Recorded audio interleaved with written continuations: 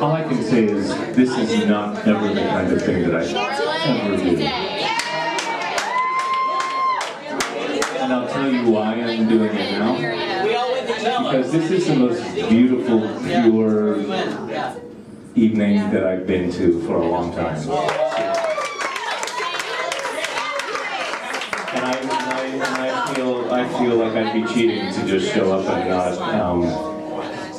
go out on the wire like everybody else has tonight.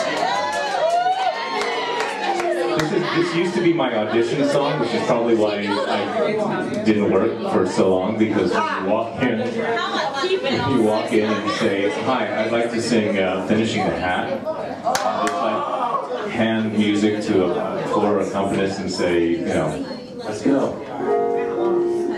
But what the hell? Maybe I'll get the job.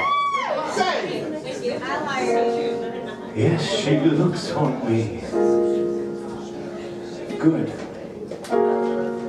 Let her look for me to tell me why she left me, as I always knew she would. I had thought she understood. They have never understood, and no reason that they should.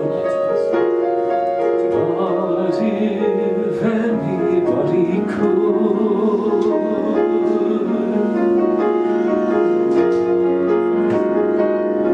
finishing the hat.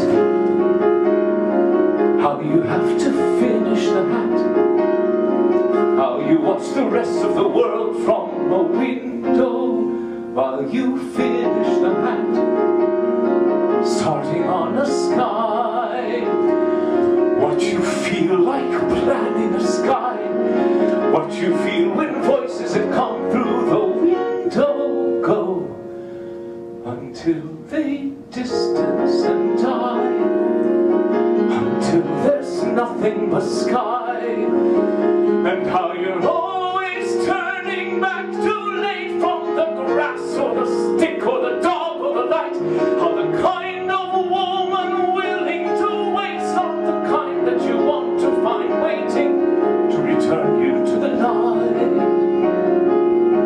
Dizzy from the height, finishing the hat,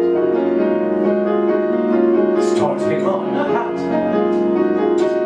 entering the world of the hat, reaching through the world of the hat like a window back to this one from that, studying a face, stepping back to look at the face, leaves a little space in the way, like a window, but to see, it's the only way to see.